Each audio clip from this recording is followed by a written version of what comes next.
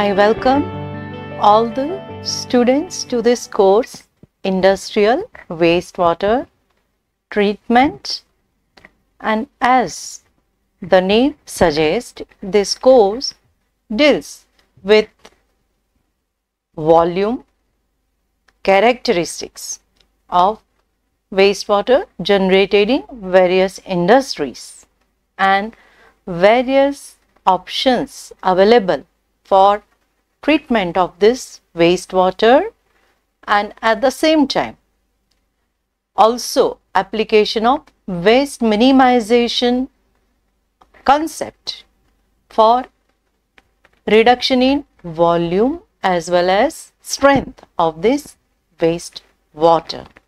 So I am very happy to interact with you all. Now let's look at the broader objectives of the course. So through this course, students will be able to learn sources and characteristics of industrial wastewater, impact of untreated wastewater on receiving body, what happens if the waste is not treated, then various options for treatment of industrial wastewater to meet the stipulated standard by government agency, in our case that is Ministry of Environment, Forest and Climate Change. The fourth number is benefits and techniques of waste minimization in industries. Okay, so we will start with Unit 1, which is characteristics of industrial wastewater and effluent standards, and objectives of this lesson 1 are to understand water requirement in industry, to learn industrial scenario in India, and to understand characteristics of industrial wastewater. Okay. So the outline of lesson 1, it includes industrial scenario in India, then general water requirement in industry, scale of water consumption in industry, water budget for industry, and sources of wastewater, along with environmental impacts of untreated industrial wastewater. Let's look at first point, that is industrial scenario in India. And as you all are aware that industry play very vital role in economy of any country.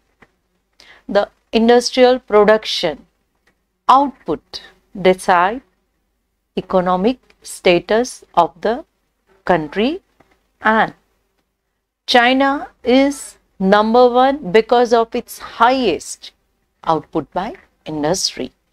So basically we can classify industry into 2 broad categories, agro based and non-agro based. Now irrespective of this classification, industries are associated with environmental pollution.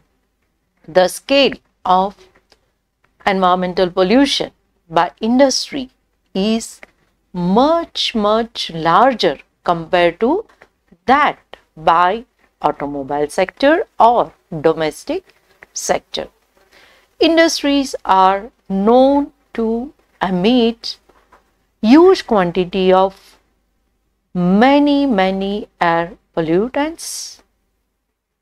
Simultaneously, there is also issue with very high noise levels in industry, to which workers are exposed and suffer from psychological and physiological effects.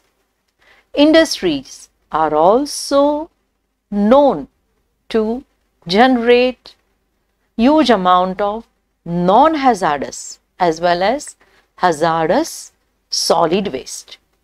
And very important, it generates huge quantity of wastewater. So most of the industries, they are known to pollute environment because of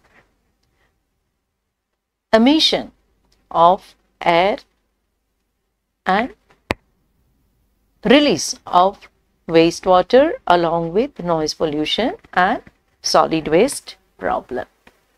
Okay. So normally water requirements. So three main purposes for which water is needed in industry. One is for process, which includes preparation of raw material, even as addition or part of process, and cleaning of process equipments. The second purpose is utility, which includes water used for cooling purposes, water used for steam generation, quenching, which is sudden cooling, and softening. These all purposes, they are categorized under utility purpose. Third is domestic purpose, which includes water used for kitchen, toilet, bathroom, that is sanitation purpose, housekeeping, etc. And only for large industry where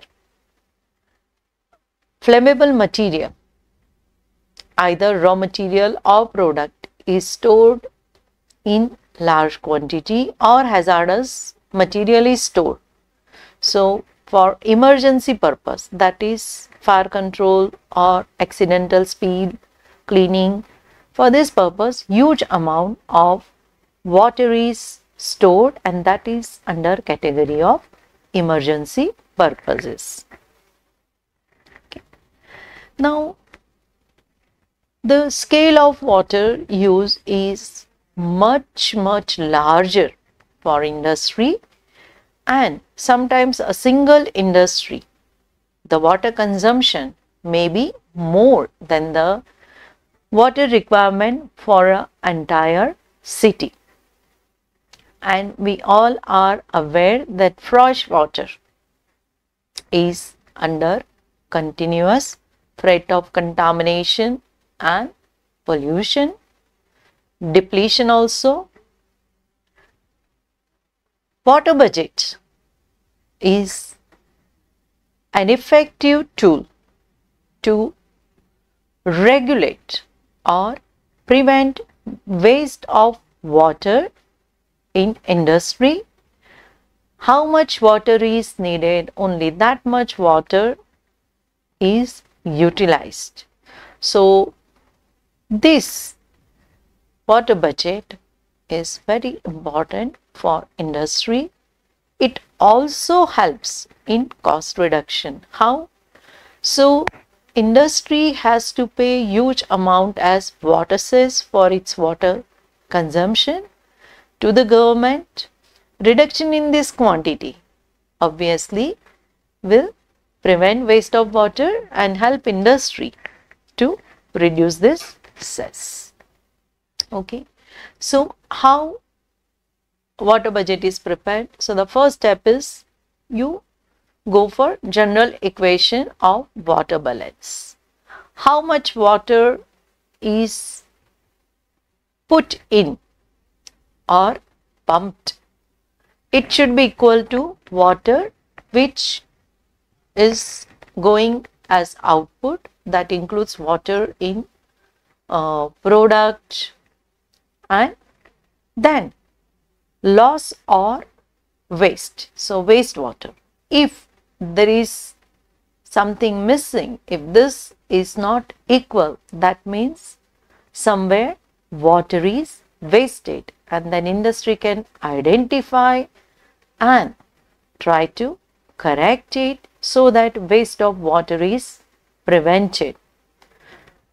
The preparation of water budget is also mandatory for industry.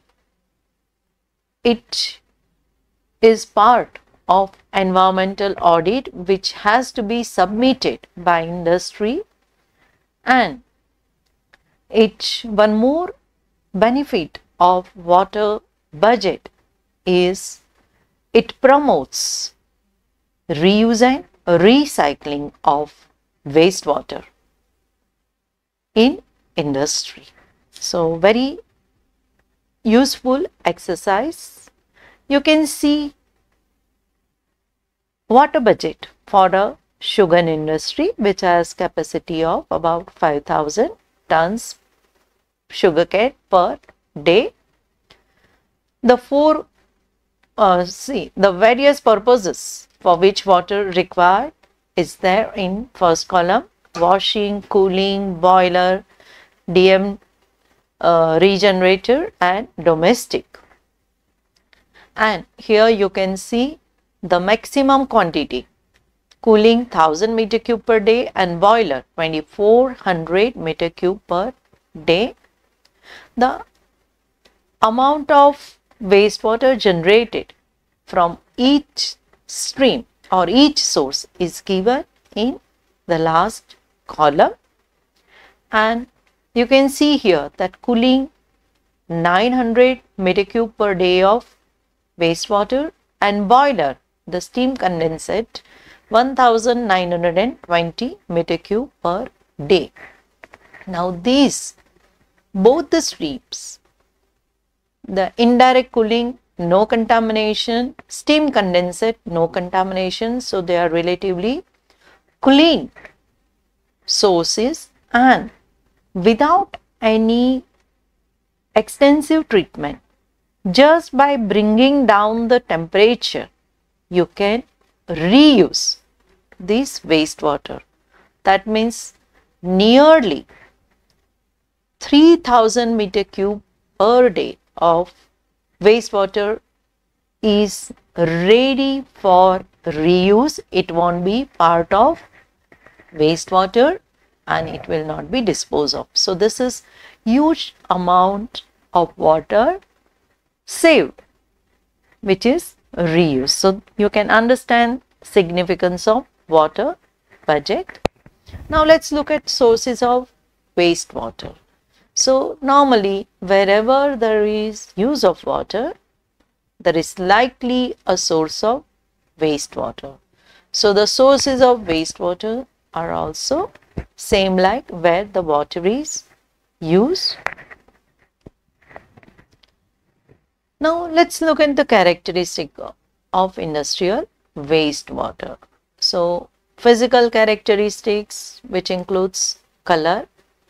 This varies from industry to industry.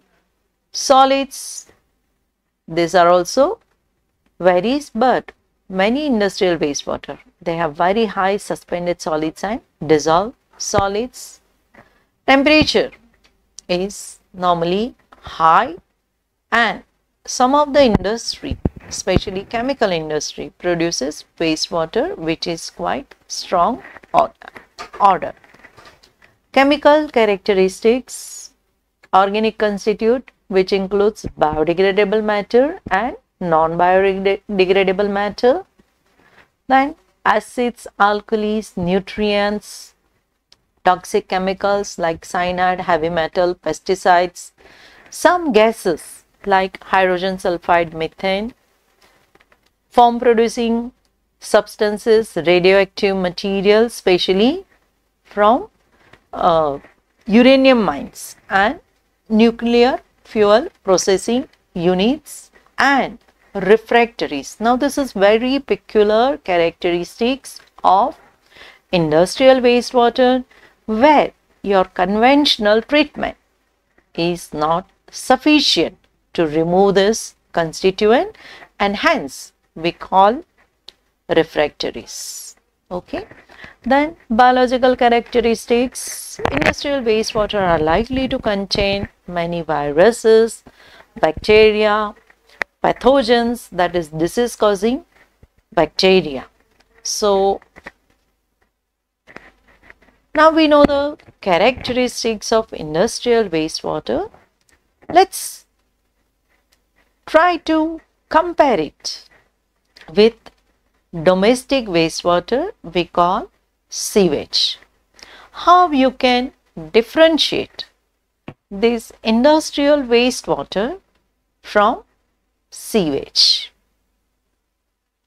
Okay, so I want all of you to take pause and give thought on this.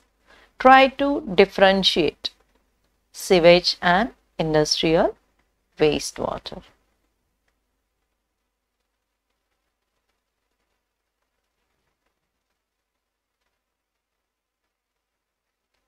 You might have thought on various differences based on physicochemical and biological characteristics which we discuss, like temperature, color, solids, pH, BOD, COD, heavy metals, presence of microorganism.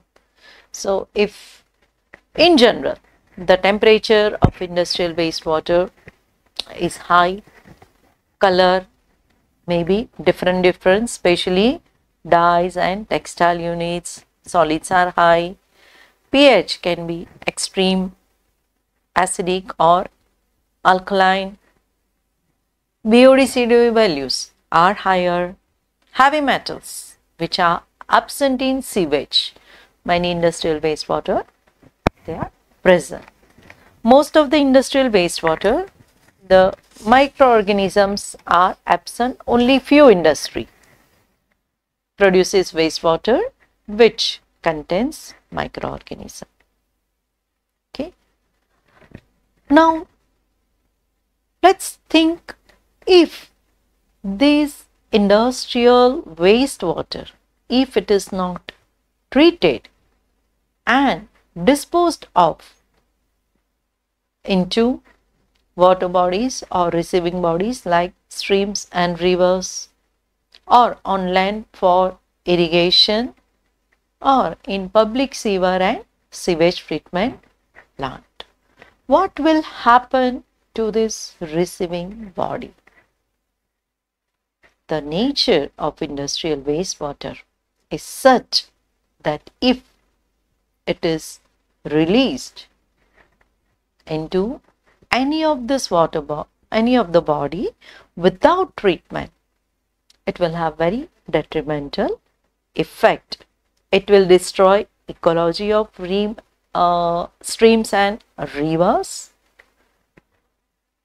It will cause the anaerobic zone development, odor, color, dead fish. So any case you cannot dispose it out in streams and river. On land it will cause a block of all the pores, anaerobic zone, and main threat is groundwater pollution. And if disposed into public sewer and STP, it will result in shock load of the STP and there will be malfunctioning. So we can conclude that wastewater from industry must be treated before it is disposed of.